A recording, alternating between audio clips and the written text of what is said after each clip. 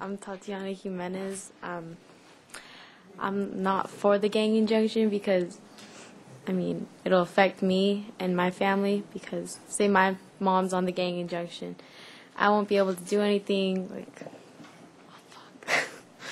I won't be able to, like, go out with her. I won't be able to spend quality time with her, going out to, like, a dinner, family party.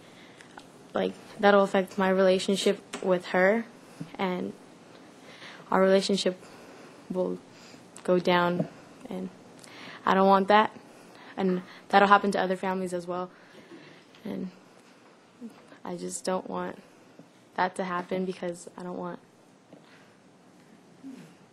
know. Thank you.